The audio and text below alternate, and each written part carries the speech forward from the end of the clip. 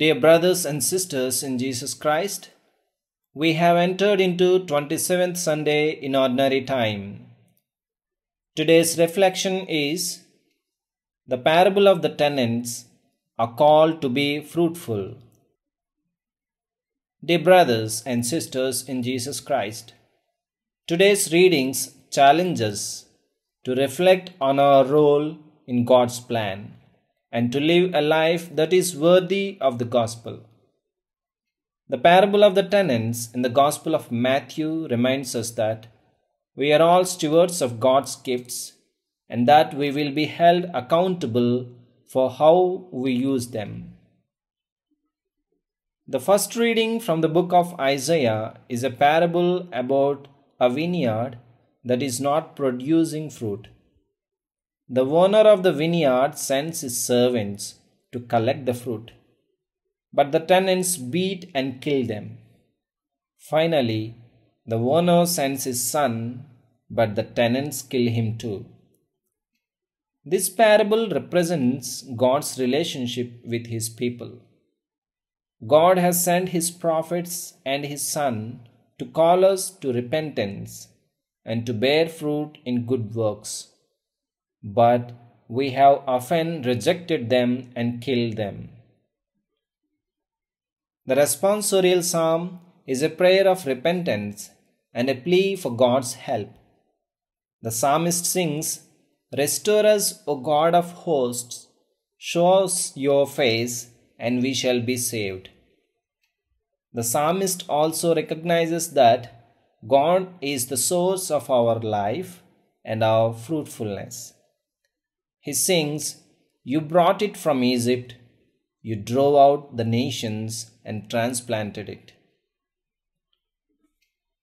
The second reading from the letter to the Philippians is a reminder of the peace that comes from living in Christ.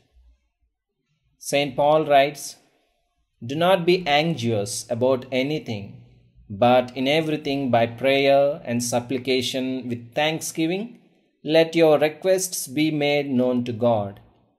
And the peace of God, which surpasses all understanding, will guard your hearts and your minds in Christ Jesus." St. Paul is telling us that we can have peace even in the midst of difficult circumstances. This peace comes from knowing that God is with us and that He loves us. The Gospel of Matthew tells the parable of the tenants in the vineyard. The owner of the vineyard plants a vineyard and leases it to tenants. When the time comes to harvest the fruit, the owner sends his servants to collect the rent. But the tenants beat and kill the servants.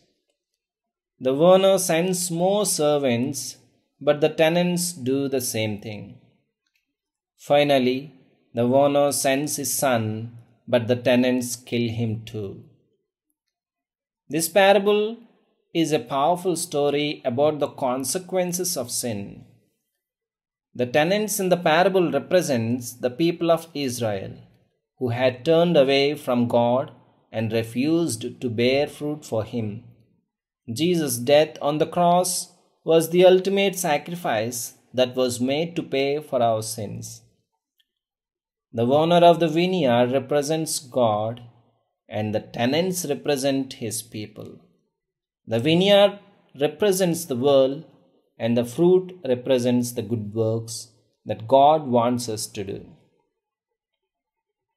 The tenants' refusal to produce good fruit represents our own sinfulness and our rebellion against God.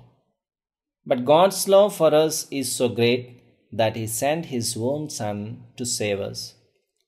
Jesus' death and resurrection has made it possible for us to bear fruit in good works and to enter into eternal life.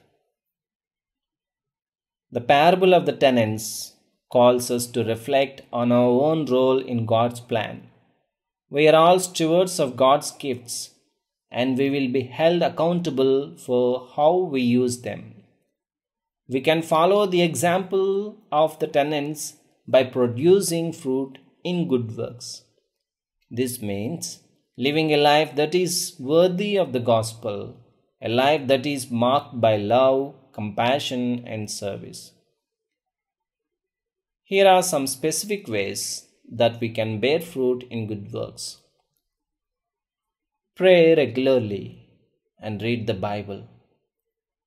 Attend the Mass on Sundays and holy days of obligation.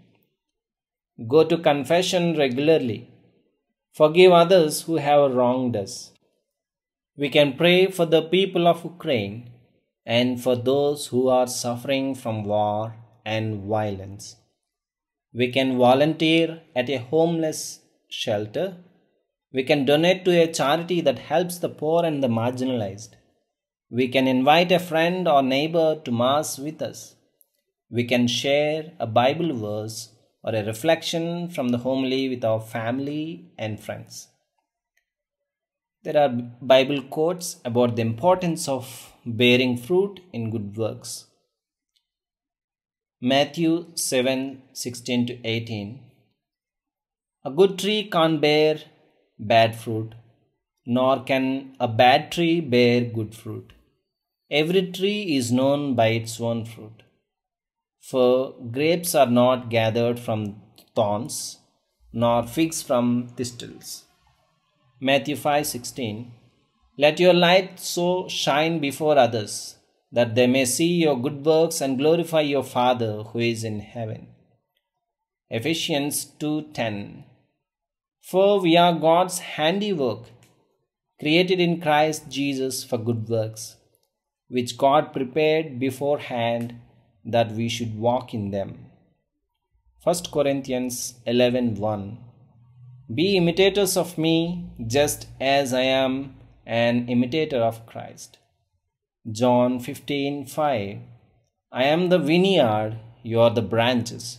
Whoever abides in me and I in him bears much fruit, for without me you can do nothing. There are some saints who set about bearing good fruit in good works. Saint Augustine said, the greatest gift that God can give us is faith, but the greatest gift that we can give to God is our love. St. Francis of Assisi said, the work of an evangelist is to bring the good news of Jesus Christ to the world, but the work of a Christian is to live the good news. St. Francis Xavier said, the best way to preach the gospel is to live it. St. Mother Teresa also said, we must not be afraid to do good works, even if they are small.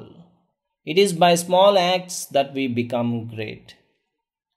St. Vincent de Paul said, the best way to do good is to do it quietly.